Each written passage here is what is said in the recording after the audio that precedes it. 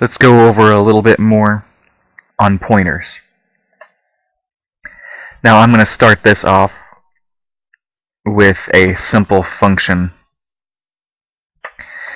I created a function called 7.3, all in words, and this will set a variable to 7.3.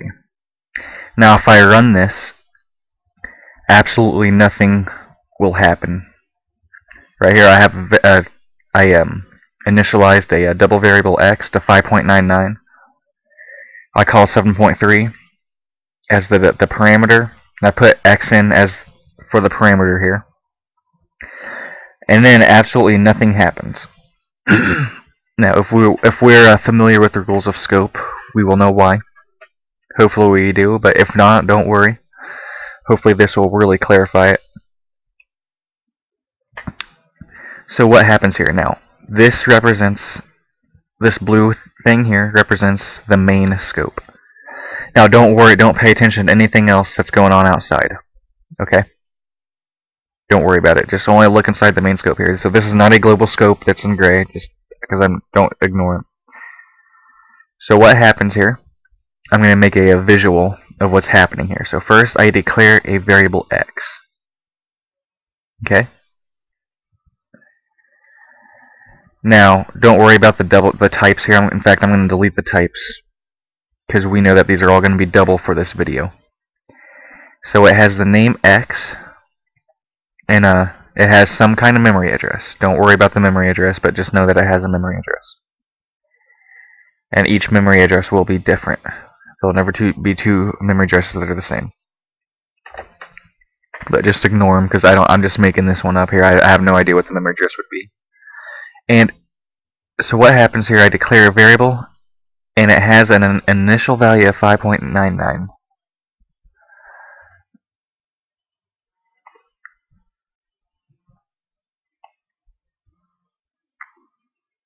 Maybe we can see that.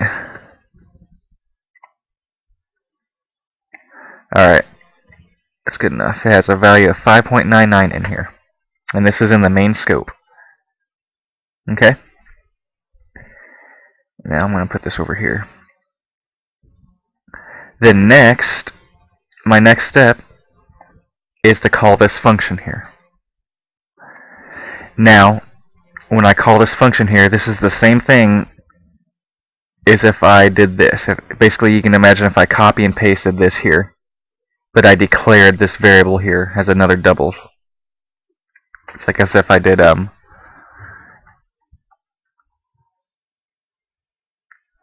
if I declare it like this is the same exact thing as if I have done that. So that you can imagine if I copy and pasted this right over here. So we have a new scope. And inside this new scope,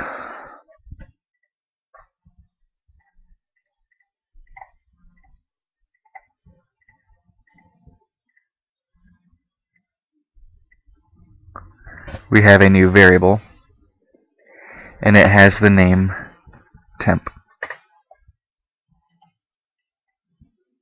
I'm going to make this a different color.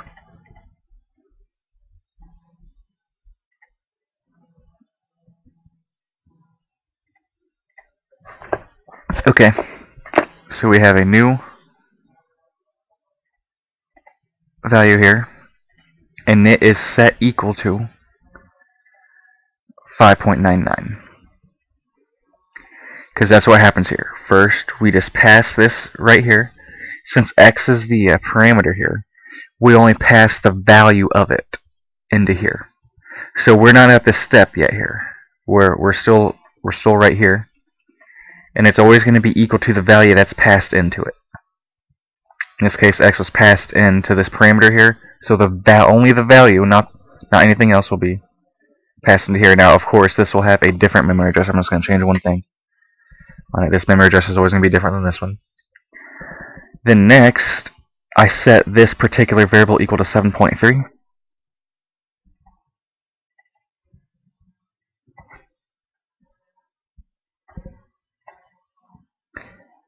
And that's it. And then when I'm done, these things get destroyed. Gosh, dang it.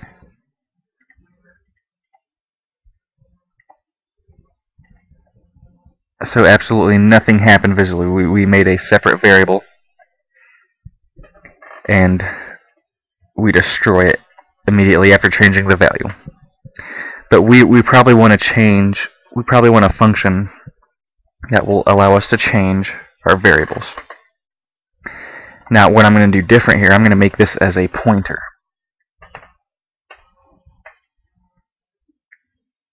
Okay, so I created a pointer here, and I want to change the contents of that pointer to 7.3.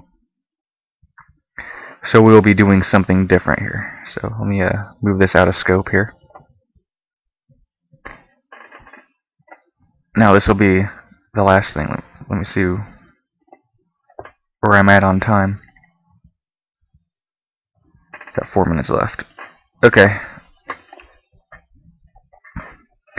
Well, so now what we can do here, we can make a variable with the double x, but I also would like to make a pointer called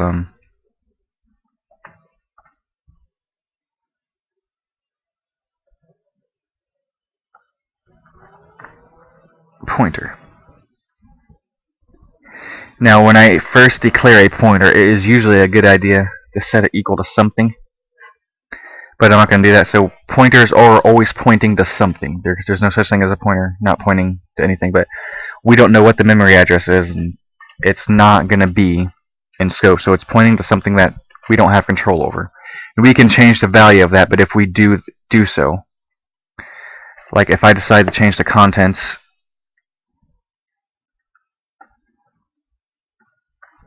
of this here to 3, now we could mess up things in our program, but there will be no permanent damage done to your computer.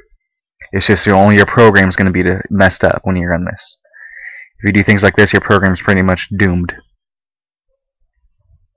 But you will not damage your PC at all by doing this. So you won't mess up any memory, you won't damage your RAM or anything like that. And if you have other programs running too, you will not change those variables either.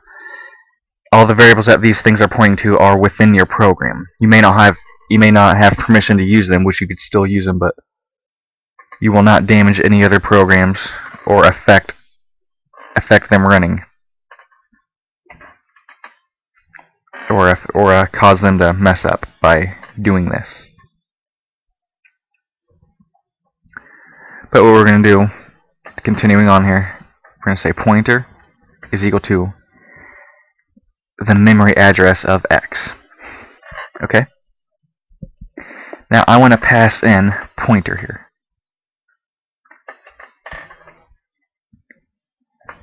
And then let's run this. We actually changed the value of x to 7.3 without using any global variables or anything like that. We used a pointer to change it here. Now this is a kind of a silly function here, but I just wanted to show you that we can actually go through the rules of scope by using this method here. Now let's see what happens visually here. Okay, so first thing I'm going to do, I'm going to make a variable called x, and then I'm going to make a pointer in the same scope whose name is pointer. Now it's pointing to something here. We don't know what it's pointing to initially. Okay, so we declared these two variables here right now. Now when we get to this third line here, when we look at this tutorial here, I told the variable, the pointer, to point to this memory address. So this guy here is pointing to this memory address now. Next, we call this function here. Okay? So what happens then? Well, here, oops.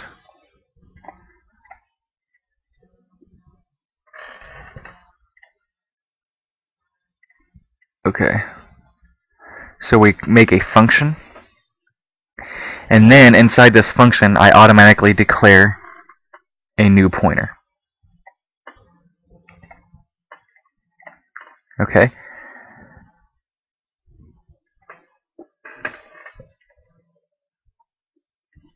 And he is in here. So we have a new pointer, and his name is Tim, and it's in a separate scope.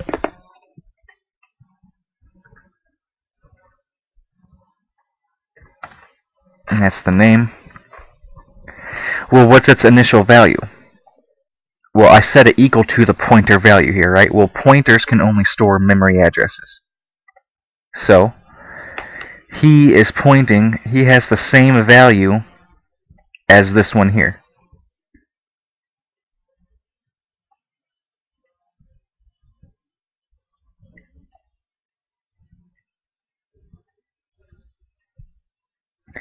So we have two variables. We have two pointers that are pointing to the same variable here. Now notice he's pointing to a variable out of the same scope, because this is this. We gave it a specific memory address here when we assigned it. When we pass in the pointer here, we set it equal to the same value. We set temp equal to the same value as pointer here, so they're both pointing to the same variable. Now when I change the contents here of temp, I actually change this value here to 7.3, which is pointing to things out of scope. Then what happens after this here? So that's what happened here. I set it equal to the memory address. I changed the contents by using the dereferencing operator, the asterisk, to 7.3. Well, when this is done here, when I call this here, remember, don't forget about the deconstructors, the constructor and deconstructor here. All these variables here are destroyed by the destructor. So these variables here are destroyed. The scope is destroyed. Everything in here is destroyed. Now we're still left with just two variables, and we're left with this one here. Then we output it to the screen. Then when we come across the return statement, then of course everything is going to be destroyed, and you're not using up any memory. So don't forget, and that's how it will work. So don't forget, if I close this here, even when I close my program, all the variables are destroyed. And we'll go over more on this, and I'll prove it to you when I come back to pointers. So there is another way to change our variables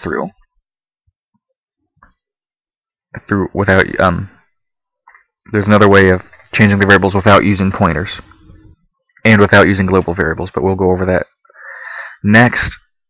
And I want to wrap up this video now because we're going over time.